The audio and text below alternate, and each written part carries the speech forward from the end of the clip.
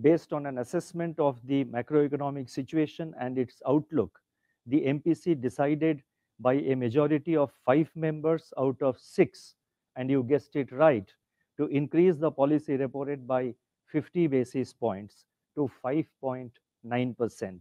with immediate effect.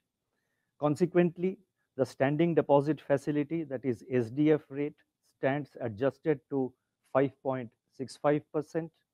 and the marginal standing facility, that is MSF, and bank rate to 6.15%. The MPC also decided by a majority of 5 out of 6 members to remain focused on withdrawal of accommodation to ensure that inflation remains within the target going forward while supporting growth.